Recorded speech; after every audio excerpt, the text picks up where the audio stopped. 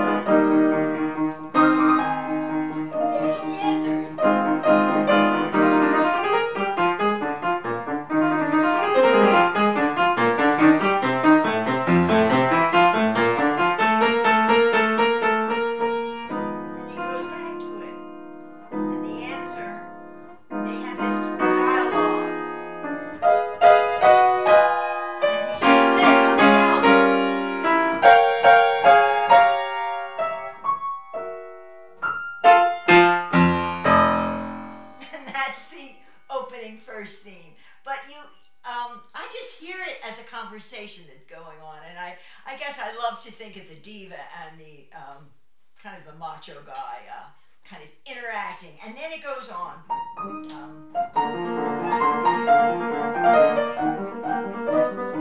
Straight out of opera buffa.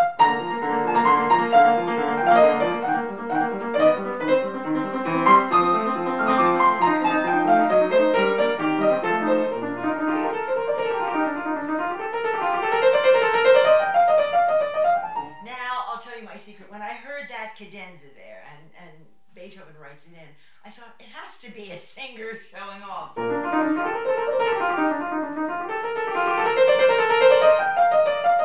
Hey, go back. I think that's funny.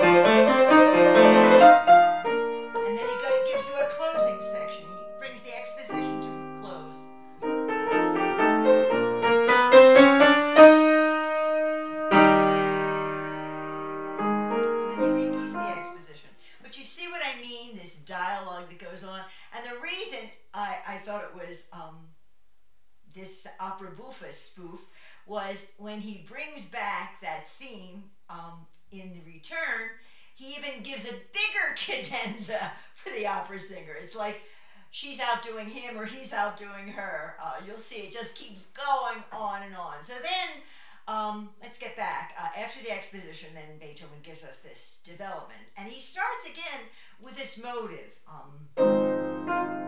He's great at milking a motive. He's going to get more dramatic.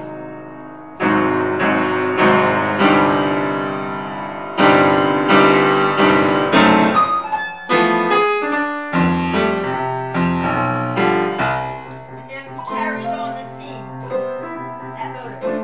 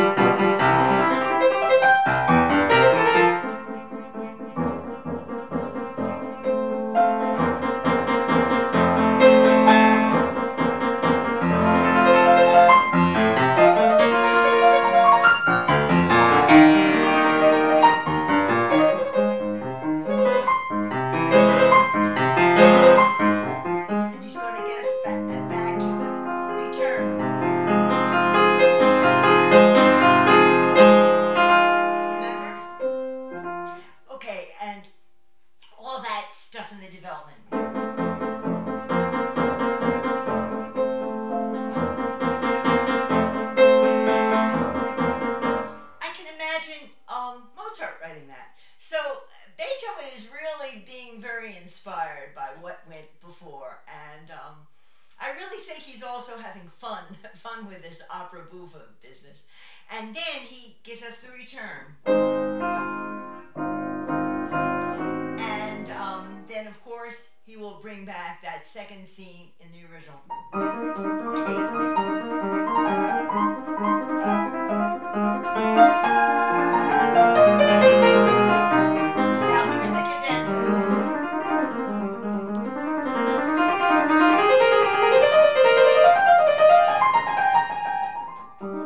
See what I mean? He makes it even longer. Now, that is very vocal, so that's really where my conception started, and I thought, he's just having a go. He's making fun of the diva and the macho star, you know? So, I in a way, it has shaped my interpretation. Of course, you take what Beethoven wrote seriously, but then you try to explore the character, and you try to really get at his humor, and then share it with you. So he does that, and then he carries it on. And then what he does, and of course you know what I've said about when I start a work, I always look at the larger form, because in a way it helps me understand the journey that the composer is taking. So what Beethoven will do after he presents this second theme, and then we think the sonata is over, he will then take us back and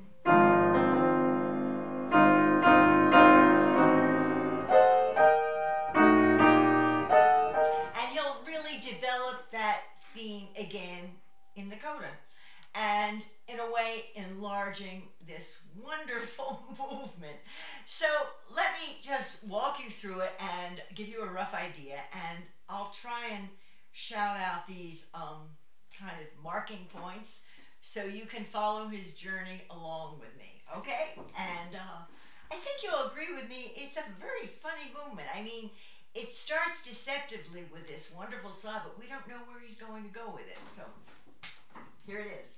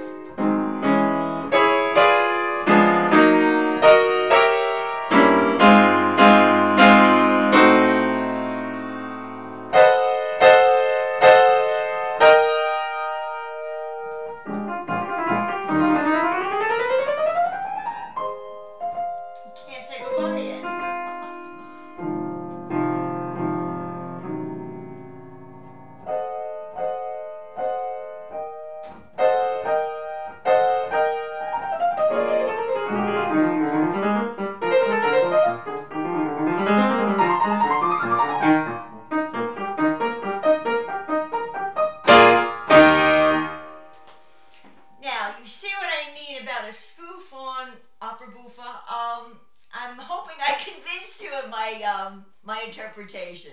And of course, there are many ways to interpret this movement, but I think this is Beethoven really being funny and having a go at it. And actually, it's wonderfully written. And you can see how he uses that same motive throughout. And then he'll even bring it in the coda where you think we have no idea where he's going to go with it. And of course, he finally gives us an ending.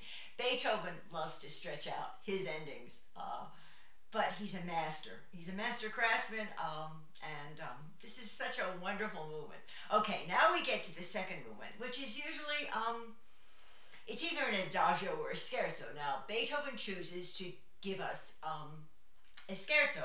It's interesting, there's no adagio movement in this sonata, which also, I think, supports my point that it's a lighter, funny work, that he's really having fun here.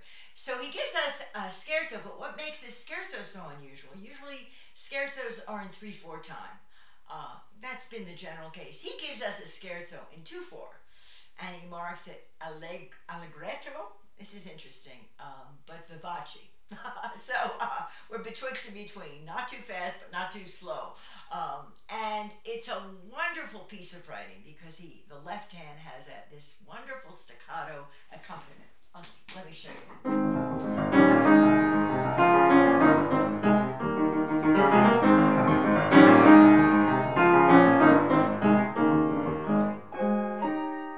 He loves to do these answers.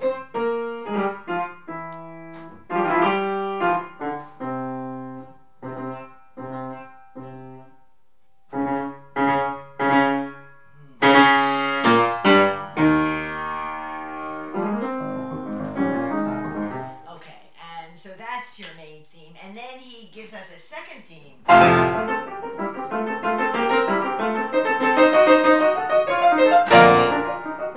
And he carries out this staccato motion. It's a terrific movement. And there's a little development section in the middle. And then he comes back and these wonderful key changes. But the mood, it's not serious. Even though the piano has to be serious, the pianist has to be serious because we need to get all those notes that he writes. He writes a lot of notes, especially in that accompaniment. But this is a wonderful movement. It's a great, how do you say, great challenge for the pianist as well. So let me just walk you through this scherzo movement, and you'll see it doesn't have to be in 3/4. He can still make that lighter scherzo move. The scherzo, of course, meaning a joke.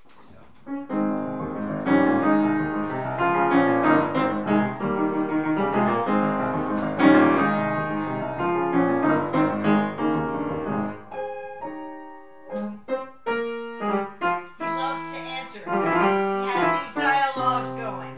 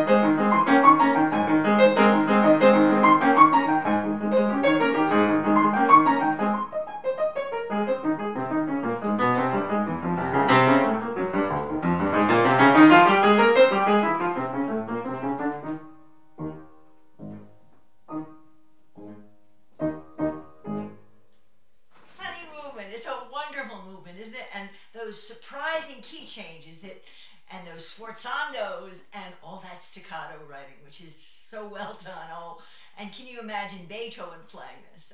Actually, he liked the sonata. He liked playing the sonata.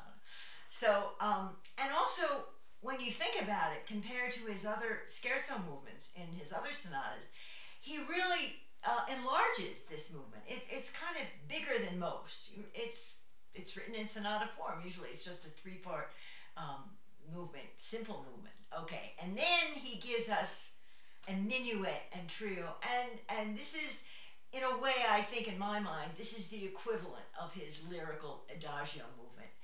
And if you close your eyes and don't know that Beethoven wrote it, you would think that Schubert might have written this movement. It's just a beautiful melody, and let me just play it through, and I'll try and talk as I'm playing it for you.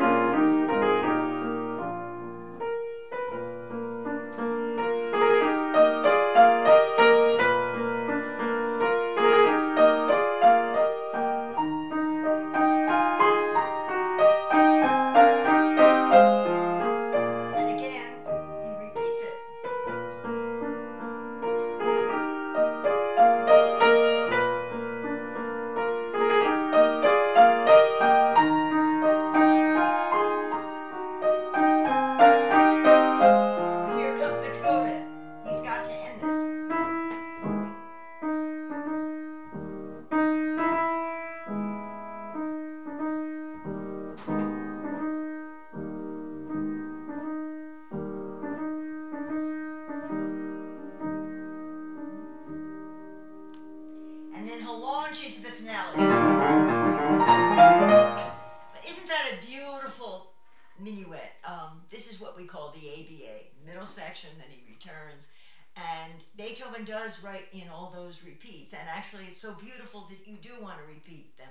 And in my mind, I would think that this is his equivalent of his Adagio movement, even though it's not written Adagio. What I mean is that in a way the heart is speaking really prominently and more directly.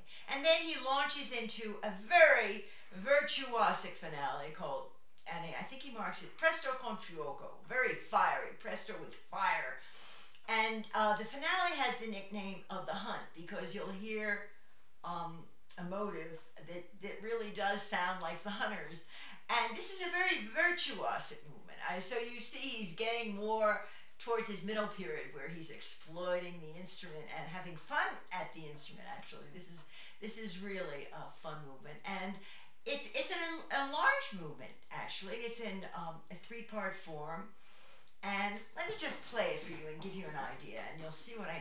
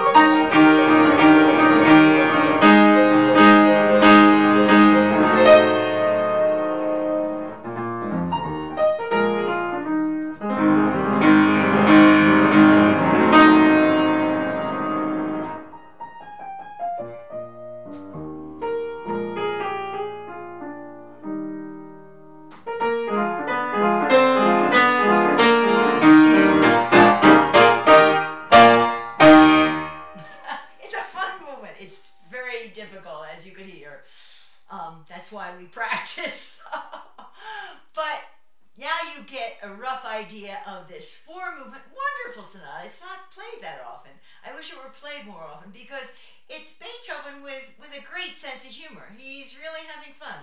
He's having fun in this last movement. You heard all those hunting calls, which the pianist has to imitate. So I think we need a little more humor in our lives these days, especially when we listen to the news. And this is what music provides, and actually Beethoven runs the gamut of emotion. And this has become one of my favorite sonatas because I'm having so much fun discovering it and seeing where I'm going to go with it, and appreciating that wonderful sense of humor Beethoven had. He spoke to all of us, you know. Didn't need words, didn't need no miscommunication. And of course it's the challenge for the performer to dig deeply and keep trying to get closer to what the maestro was trying to say. So that's why it's a lifelong challenge, and actually I'm having fun living with Beethoven, wrestling with him on lots of occasions. And but I hope you've enjoyed this session. And you know what? I intend to just share with you these new Beethoven sonatas that I'm discovering and working on. And it's nice to be able to let you know where I am with this work. And then I'm sure when you listen to the recording, it will be very different than what you've heard today. But this is the wonderful process that we go through when we listen to music and when we make music. So it's for us to enjoy. And in the meantime, please keep well, keep safe, and for sure we will meet again soon. And thank you so much for listening.